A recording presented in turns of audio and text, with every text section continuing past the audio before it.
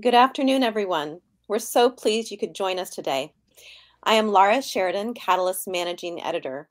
Today, we're pleased to share the stage with Onshape, a PTC SaaS business. Presenting today is Mike LaFleche, also known as the Professor. Mike is a Channel Technical Service Manager at Onshape.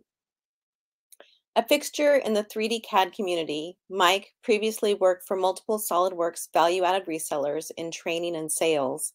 He has also worked for companies in mechanical and electrical design positions using a myriad of CAD systems. Today, Mike will uncover the true cost of your CAD software and help us understand the cost of CAD software and how Onshape can help bring that spending under control. After Mike's presentation, we'll have time for a few questions. If you'd please type them into the Q&A section, we will answer as many as we're able. Thank you, Mike, for joining us, and I'll pass it to you. Thanks, Laura, and thank you for that really kind introduction. I'm really excited to meet all of you here today and discuss some of the things that I've learned, as well as what some of our customers have learned over the years when it comes with understanding the total cost of your engineering CAD software environment. My background is I've been around for a while in the world of CAD and PDM. I've been on both sides of the fence. I've been on the provider side, right? Working for companies that provide these applications and services, and I've also been in the real world, working for companies as a CAD administrator, managing large CAD and PDM deployments. So I have a really good sense of the all of the things that are involved with making making the cost, showing the cost of what we have. So let's just get right into it, right? So when you look at the costs of design software, the first thing that people usually think about is the actual subscription or capital investment of the actual software, the price that you sign the purchase order for, you get the budget for. You need 5 seats of this CAD system X and the 20 seats of PDM system Y, right? And that's a fairly obvious thing. And we'll talk about that in detail in this presentation. But we'll also dive into some of the more, not the things that are not on the top of people's minds typically. Now, many people may consider hardware, but efficiency and opportunity costs are also, kind of some of the things you really have to think about when dealing with the total cost of ownership of your particular CAD environment. So I'm not messing around here. I want you guys to really think and take notes during this session here, and I'm going to say it like it is. Okay. So, I try not to dance around the issues here, and I'm going to really just talk about it based on what I've experienced, and what others have experienced and shared with me. So when it comes to the software cost, I'm gonna pick a mid-range CAD system as the kind of template that we're going to talk about here, because that's what most people have, right? Most people have desktop CAD software, let's say, SolidWorks or Autodesk Inventor, Solid Edge from Siemens. I'm kind of thinking of that category of software when I'm putting together this, these numbers here that you're going to be looking at. Of course, there's other software involved in the world of engineering, many other pieces. And there's also higher end kind of, enterprise level CAD software and PLM as well. That's out there. You think of companies, like, or software packages like CATIA from Dassault Systems, or NX, formerly known as Unigraphics from Siemens, right? Those are fairly more expensive types of software. So I'm not really going to dive into those costs because those software packages are already wildly high in cost. So, I really wanted to pick something that most people could relate to. But all of those same things are going to reign true. So if you're using NX or CATIA or one of these other higher end kind of CAD systems, everything here will be should resonate, but you're going to have even greater savings. but there's reasons for those software packages, and they have high end functionality, so you might need those things. So, but anyway, let's roll back here and talk about CAD software in general. So I used to work for a SolidWorks reseller, for a long time, for 15 years, and I had a really good time doing it. I learned a lot. I've met a lot of customers, helped solve a lot of problems, and my background experience, I don't want to, detract from that in any way. I had a good time with those companies. Over the years, things have changed a little bit with the world of software as a service and the total cost of ownership. So I wanted to kind of compare total cost of ownership of something like a SaaS-based system versus a traditional desktop installed system, right? That's my goal here. So let's look at the CAD software itself. Typically, it's $4,000 to $8,000 per user. I'm using US dollars here. When you buy your actual upfront seat of software, you're either a new company starting off, or you're an existing company and you want to buy a seat of CAD.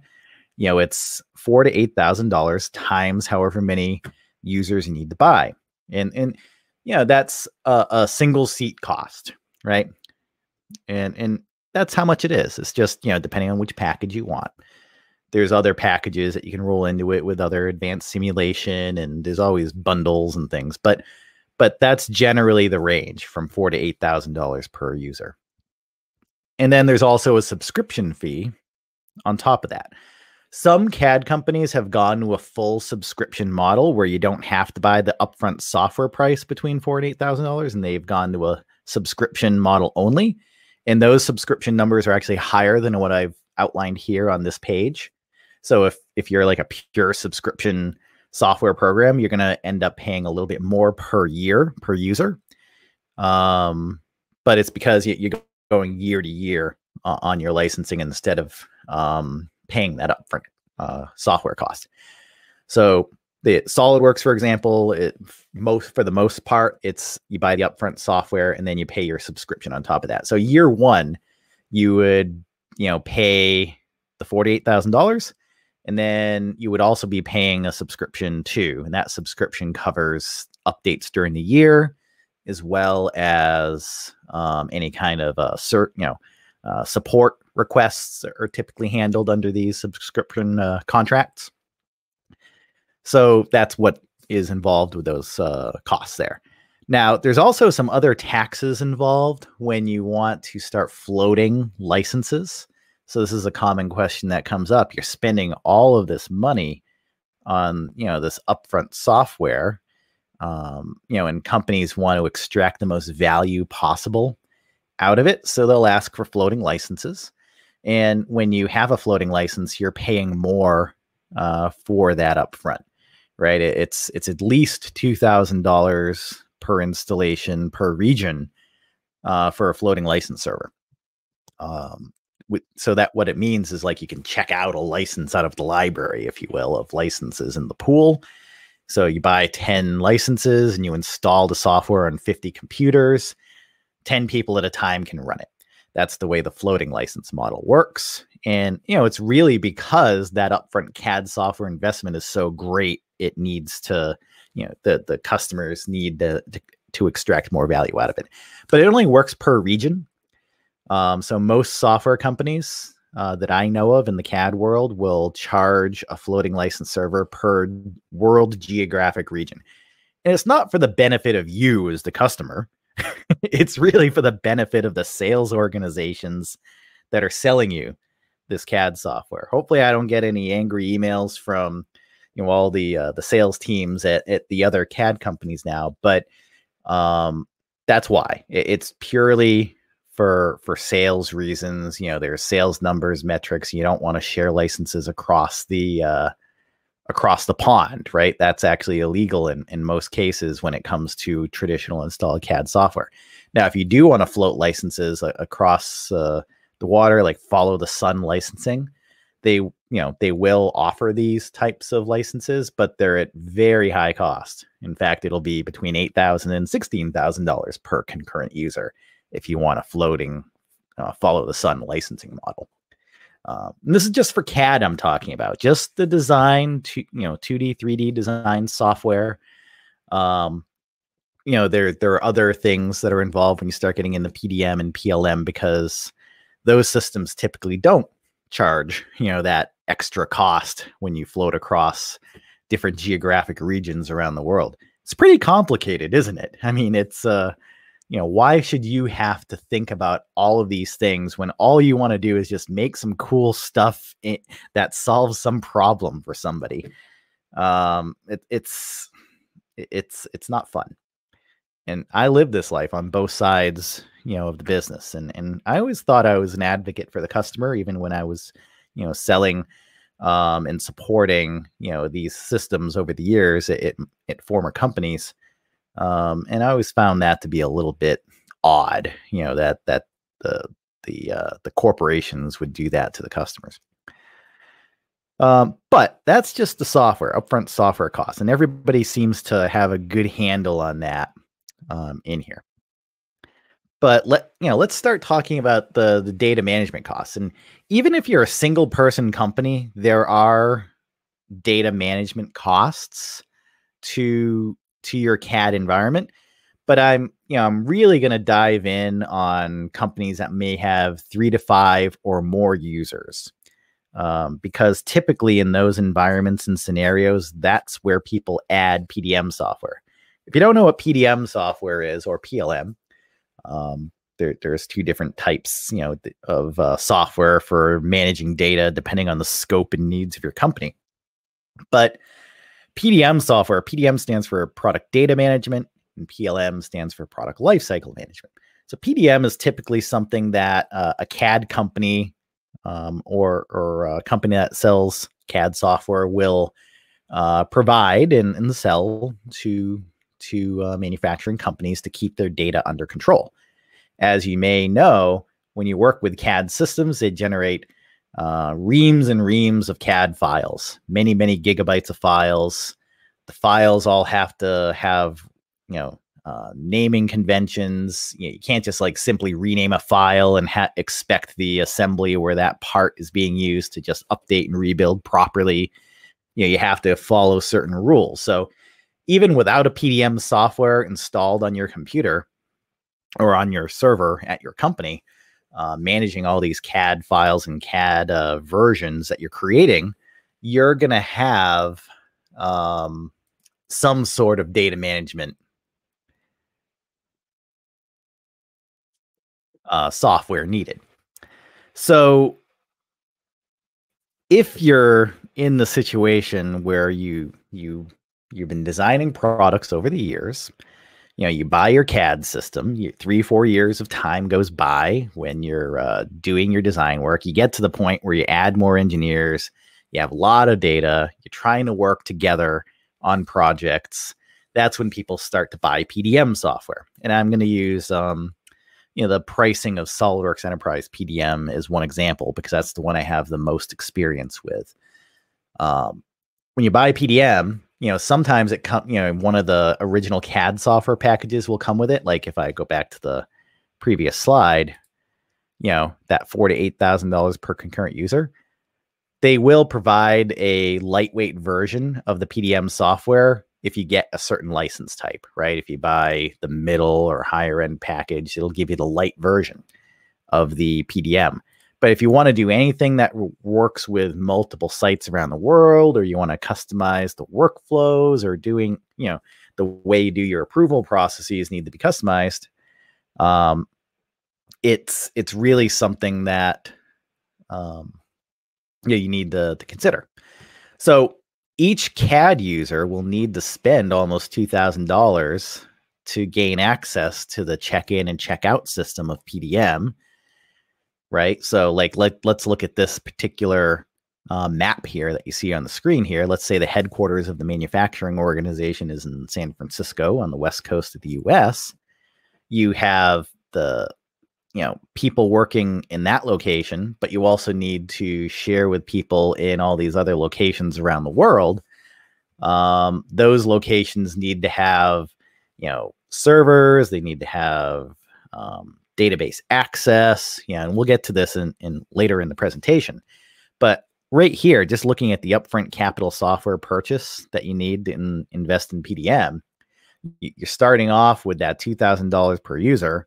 And if you want to contribute, if you're not a CAD user, but you want to like add stuff to what they call a vault, that's what PDM systems do. They vault your data, and you have to check it in and check it out like you go into a library when you want to work on data. You have to pay for that. Like, $700, is the last known information I have on that.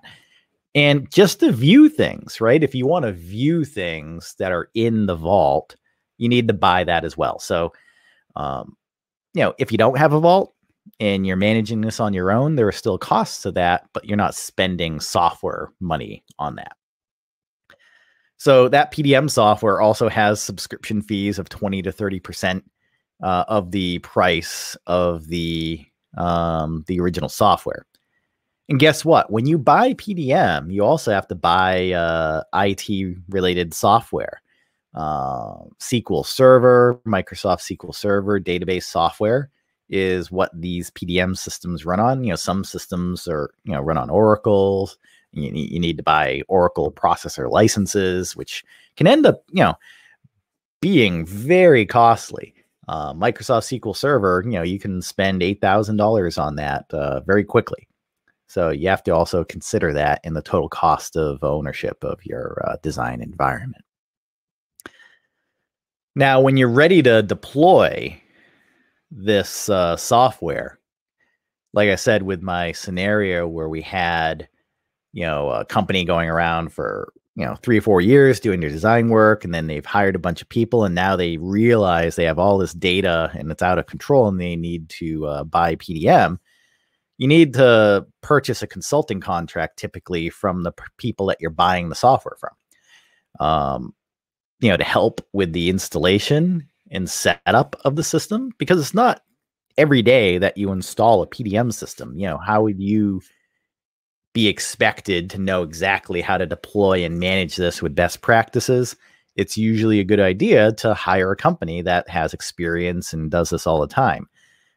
So usually it's a 3 to 5 day process to do your basic installation of PDM per site. And that's usually $2,000 per day. It might even be more now, but that's what I remember back in the day, plus travel and other expenses. But that does not include migrating all of your old data into the new vaulted system.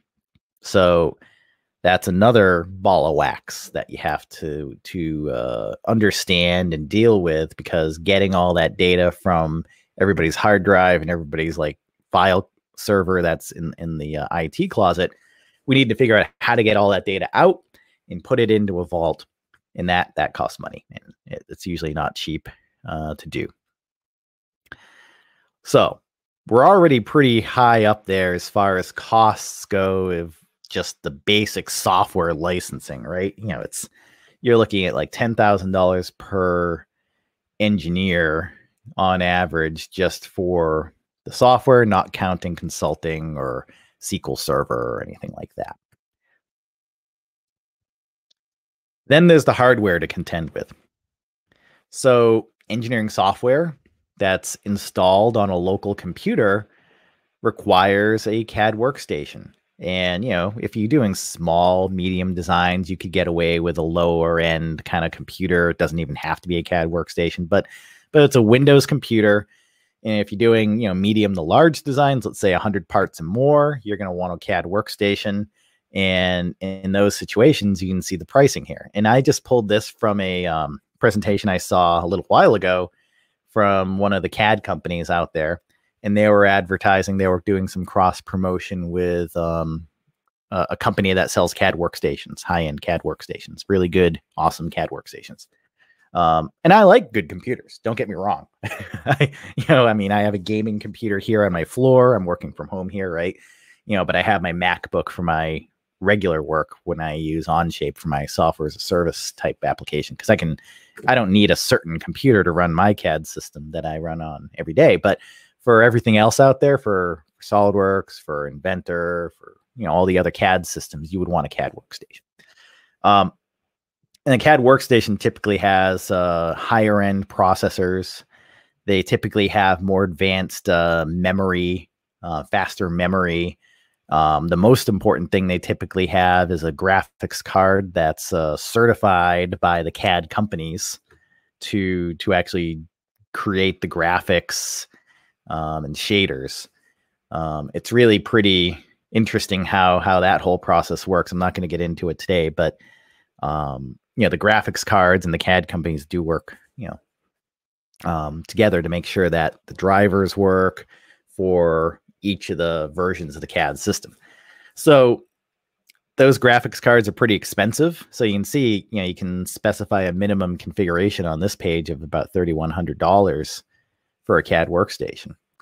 And that's even if you can get these kind of cards nowadays, right? Graphics chipset, is a hard thing to get nowadays because of the global chip shortage with the supply chain going on and people buying out graphics cards for doing Bitcoin mining and all this stuff. There's a real, there's a lot of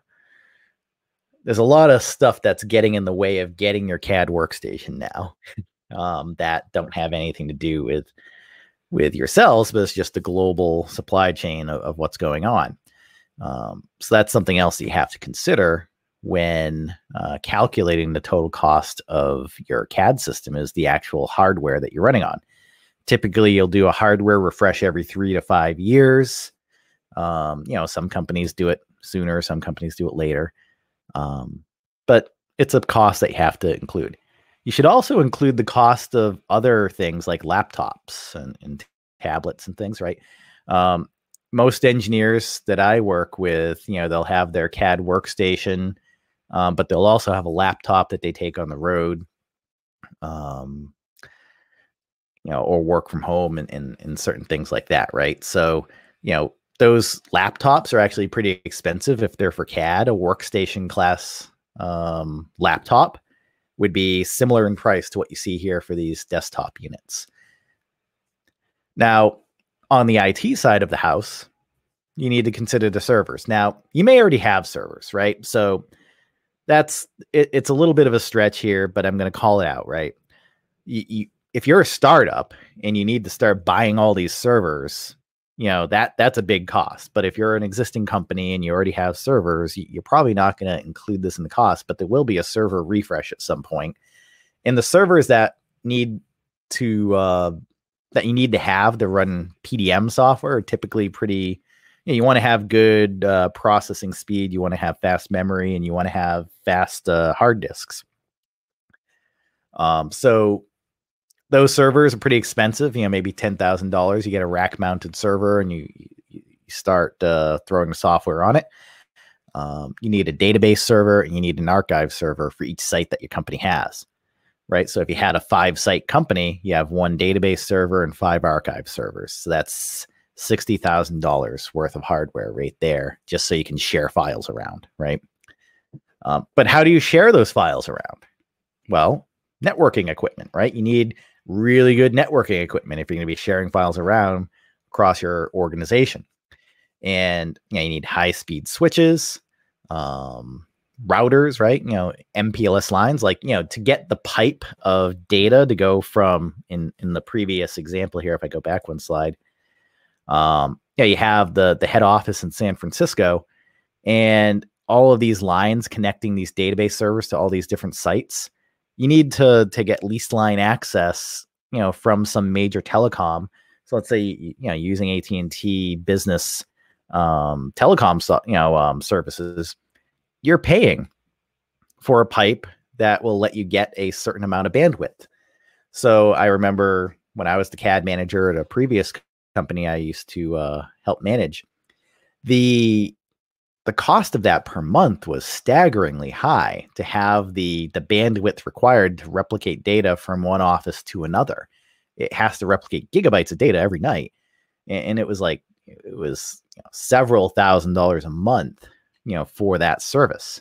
So most IT organizations wouldn't need that. They wouldn't usually include that in a normal non-engineering kind of IT environment.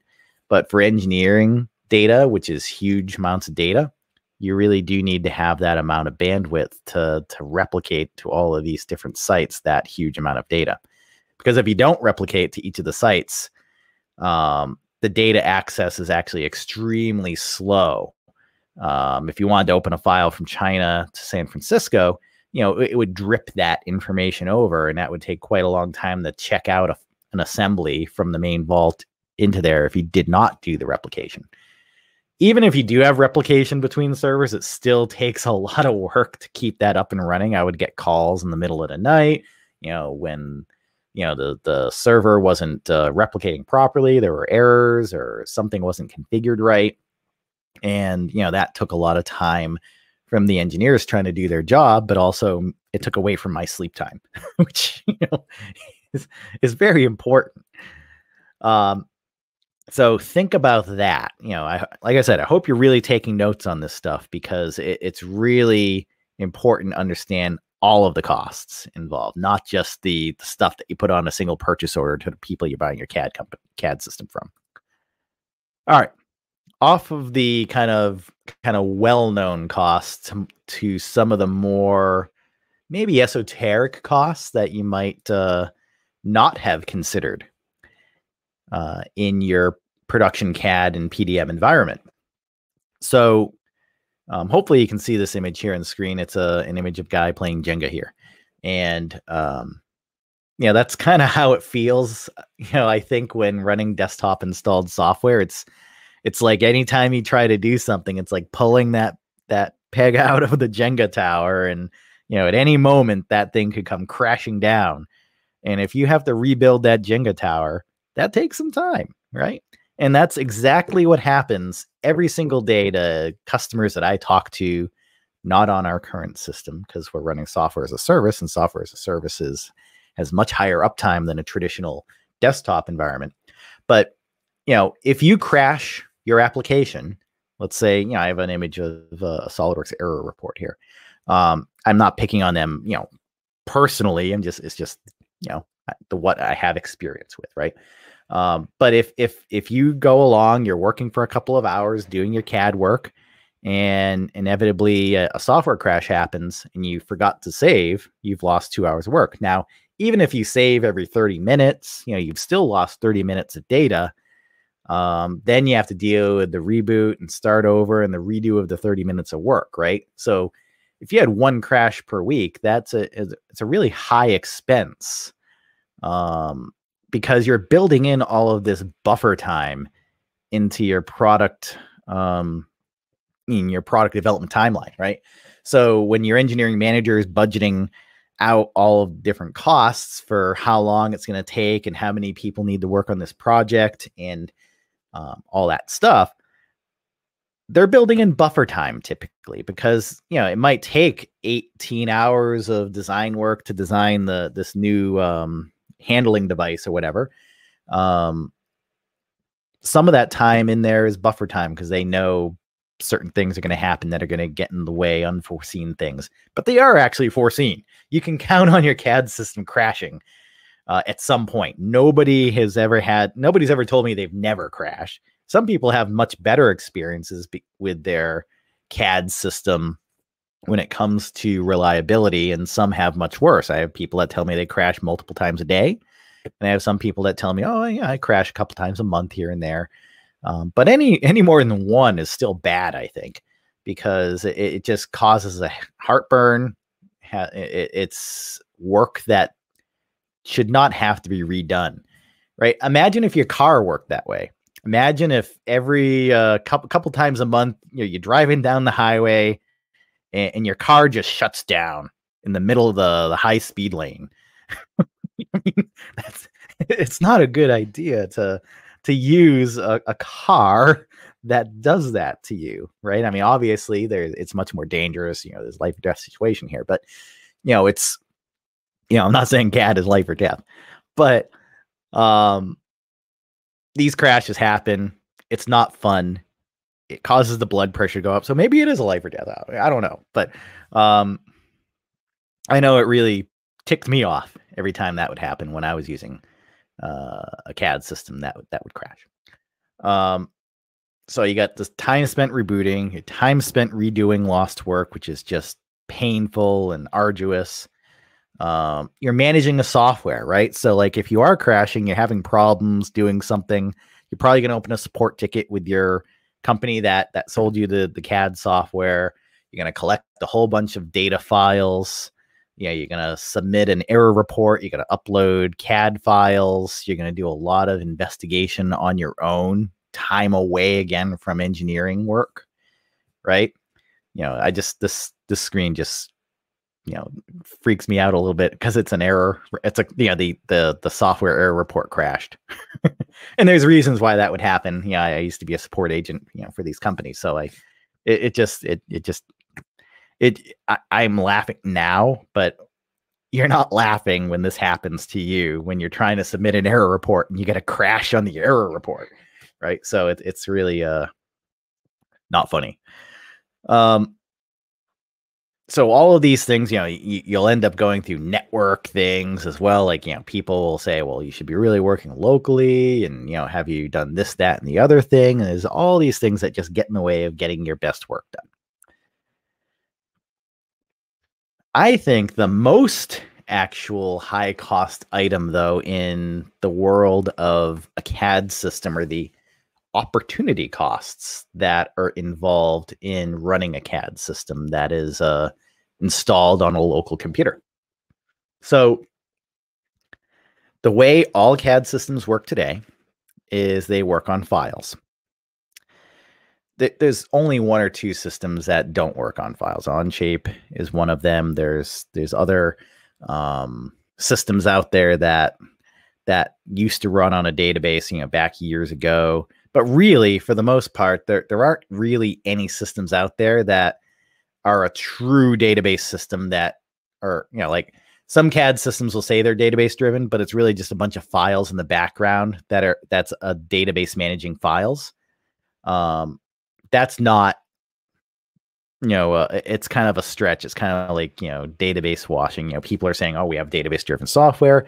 It's really databases of files. Whereas, with Onshape, the way we've built it, and I'll get to this later in the presentation, it's truly a database. There are no files anywhere, which enable a whole bunch of cool possibilities. But I'm stealing my own thunder. I'm going to get myself back on track here. So, opportunity costs on a traditional file-based system. A file is the atomic unit of how all CAD systems pretty much work. You have part files, assembly files, drawing files, other types of files. You do that work, and only one person at a time can edit a file. And that's just the rules of, DOS/Windows file system, or any kind of file system. Only one person at a time can actually work on a file, okay? Which locks it, right? Now, if you open a file that somebody else has open, it'll probably prompt you and ask you a question. It'll say, hey, yes, user X has this file open. Would you like to make a copy of the file or open it read-only? Don't make a copy. Please don't do that. It's the worst possible thing you can do, because now you've lost your entire audit trail of information. If two people are doing work on the same thing at the same time and they're not communicating with each other, whoever overwrites the file and puts the file back in will win. PDM systems help with this, but PDM systems also have the same issue where only one person at a time can work. And they actually sell it as an advantage. They call it collaboration, but it's nothing like collaboration at all, because it's just automating the kind of like process of locking files when people are working. It will prevent people from accidentally overwriting things that aren't in the right life cycle. It does not prevent people from copying files to their local hard drive and doing all sorts of extra work. And guess what? The dirty secret about PDM, I'm going to share with you right now. So don't tell anybody this, but PDM systems, people usually end up checking the data in only at the end of the design.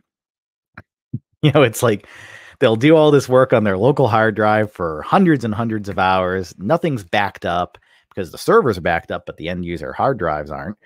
And they'll be doing all their work and they'll check in their files into this PDM system that they've spent hundreds of thousands of dollars on just at the end. Like they're just using it as a filing cabinet, right? At the end, and they might do a workflow to approve something at the end.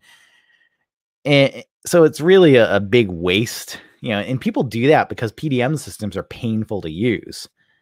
It's like you have to check in and check out your files all the time. It's actually slow sometimes when you're working remotely, because there's a lot of data, a lot of files going back and forth from the servers to the desktops. So a lot of people would just try to avoid it because it just gets in the way. So anyway, off my soapbox on the virtues of PDM. PDM was a necessary evil. I mean, file-based CAD systems really need to have PDM to operate efficiently, but it's not something people love. So that's one thing, right? Only one person at a time can work when you have a PDM or a non-PDM system just on your file server, because only one person at a time can work. So engineer, let's call this guy Ed the engineer on the lower left corner of this slide here. And he's starting his design work. He's designing a mouse, and he's doing all of his work on the mechanical components. And then he shares the design. He says, hey, I'm done with my plastic kind of product development. I need to send this to the ECAD guy who's going to be doing, some of the effort on the mounting and the circuit boards and other things that, are mechanically related to the mechanical or electrically related to the mechanical design. And that person had to wait for Ed to be done, his work to do that, to check out and do their work on their piece of the assembly. And then maybe the manufacturing engineer, the person that's doing the mold design for the plastic parts, they need to wait for another piece to be done, because the plastic part is being updated by Ed and the electrical guy. So the longer it takes, so let's say that the manufacturing engineer at the top finds a problem. When they add a draft angle or put a radius in for a minimum tool radius or whatever it is, it interferes with something that the electrical guy did, or something major needs to happen on the original design to get everything to update. So you have to kind of go back to the drawing board, right? Just like the Roadrunner and Wile E. Coyote.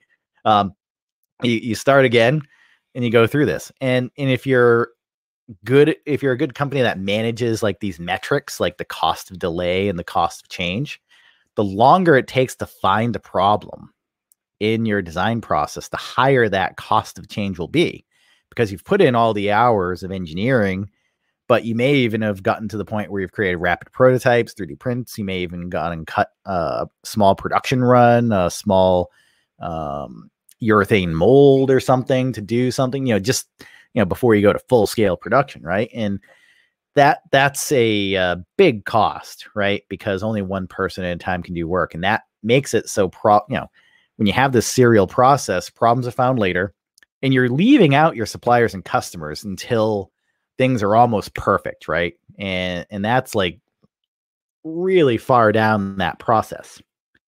It's really the biggest cost of all is just the design of the system. So really, you should be asking yourself these questions, right?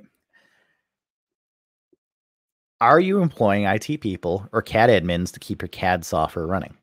This might be one of your jobs, right? I know it's usually your best engineer ends up being your CAD admin, which really kind of stinks, because that best engineer could be doing much more important things, I think, than keeping the system up running. If they're a really great engineer, they might be, creating all sorts of designs instead of getting woken up in the middle of the night to update the replication system, right? The bigger the company is, you'll probably have dedicated people to this, right? And those people might not be, engineering designers. They may have that background, but they'll end up being a full-time person. The last company I worked at before joining Onshape, I was part of a 10-person CAD admin team for all of our locations around the world. So that's millions of dollars of payroll locked up because people, because they needed to keep CAD system up and running in a smooth way, right? Millions of dollars, 10 people, right? I mean, well, not Yeah, almost $1 million. Yeah, I'm just, I'm estimating based on, what I know about, what people are paid in different parts of the world and everything. But, the burden cost of keeping an employee with, benefits and other things, it's a large cost. Now, some people will prefer to have their consultants or evaluated resellers come in and do some of these services too, because they don't want to hire a full-time person to do it. It's obviously a little bit more expensive, or it might be a little less expensive in the long run, but you're paying people, your VAR to come in, a couple times a year to do stuff those costs add up. Another thing, are you redoing manufacturing runs because you're working on the wrong version of a part, right? Ask yourself, what's your scrap rate? You should probably look into this at your company to see what your scrap rate is, or what your manufacturer, if you're not doing the manufacturing yourself, if you're the OEM product designer and you're sending work out to a contract manufacturer, you might ask what their scrap rate is, right? I think they would be, I don't know if they would be happy to share that with you, but it would be interesting to have a lunch with your suppliers and kind of get that information and try to understand, what the scrap rate is and understand what the reason for the scrap is. Was the reason because they were working on the wrong version of the part? There are many other reasons, right? I mean, it could have been operator error on the CNC machine or whatever it is, but some of that could be in your control. Maybe not all of it, but some of it, right?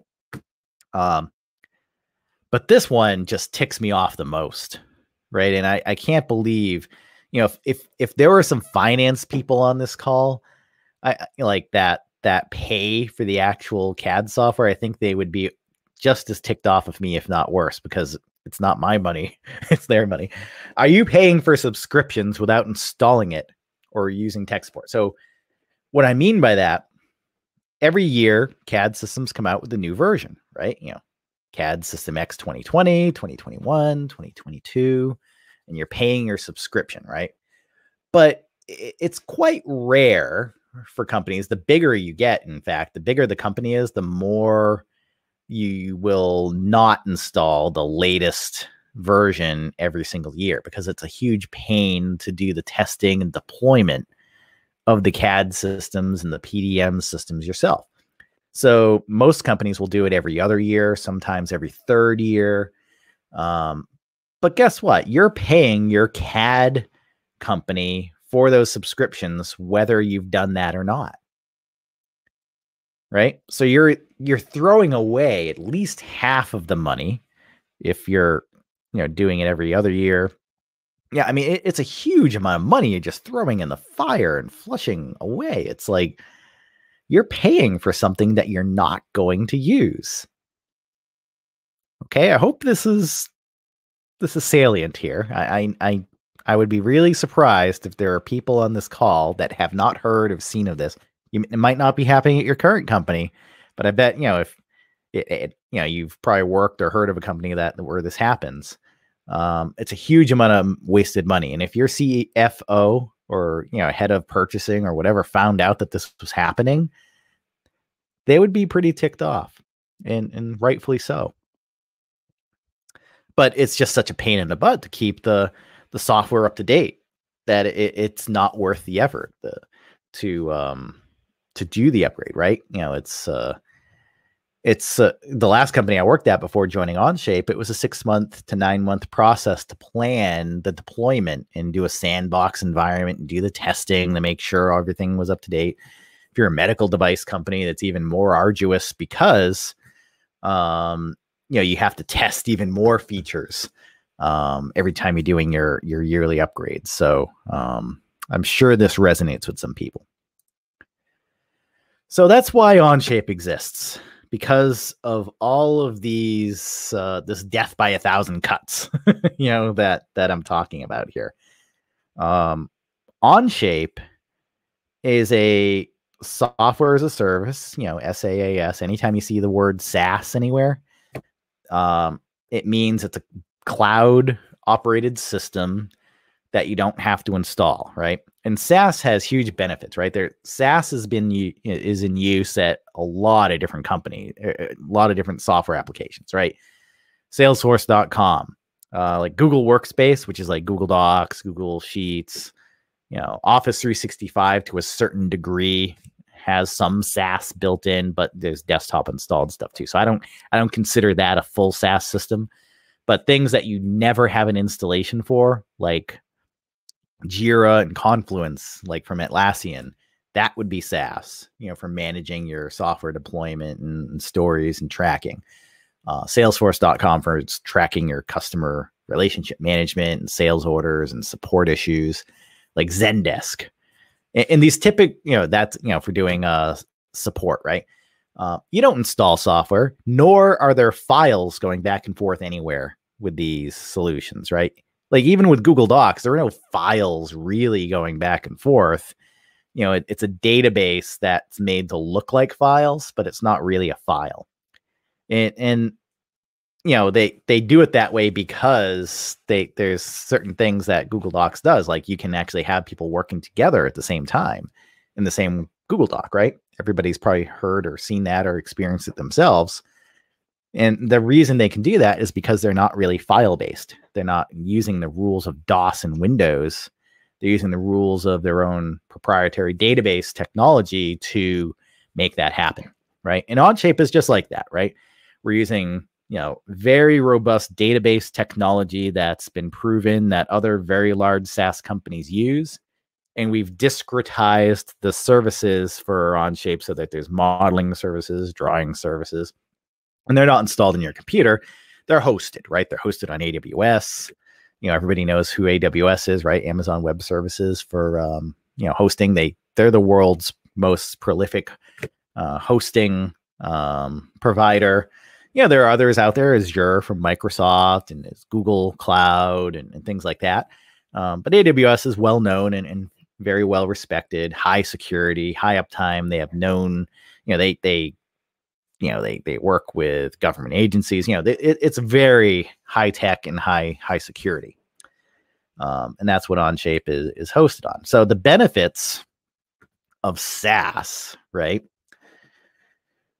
Like I mentioned earlier, kind of like with the Google Docs example, global co-editing. So instead of waiting for one person to finish their design and passing the baton from one person to another, in Onshape, in any SaaS program, whether it be Onshape or not, but I'll just say Onshape because that's where I work, right?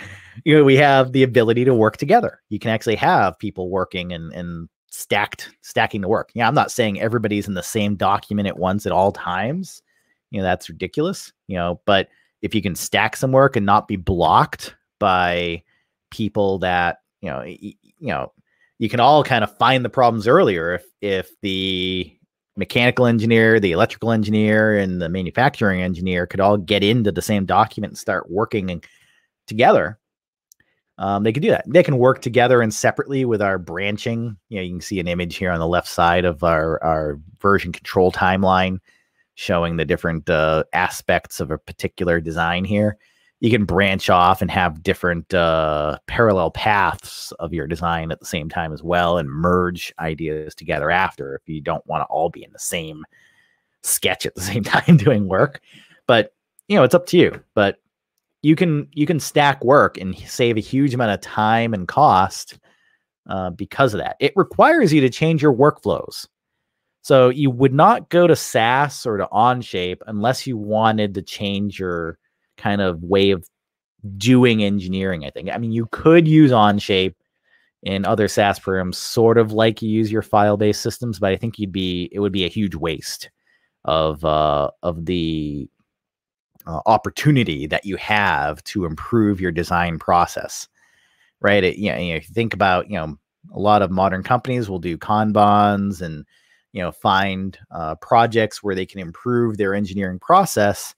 This, implementing a system like Onshape is the best thing you can do in a Kaizen type process to improve your productivity. So I would encourage you to just take a look at Onshape as one example, and maybe even try out Onshape on a project where you think you would have the opportunity to collaborate and work together and investigate to see if this is a better way of working.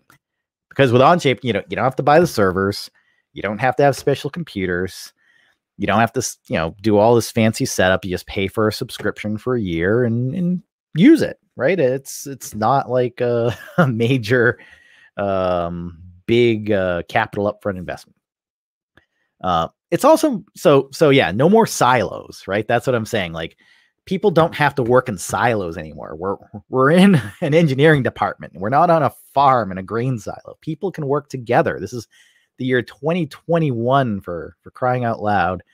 We shouldn't be working like we're on the drafting board, because that's all we did when we went from digital transformation into 2D and 3D CAD. We just copied all of the same workflows and processes from the drafting board days, with the filing cabinets and the copies on the blueprint machine, with the ammonia and the drafting boards with the vellum paper and the eraser shields and all that.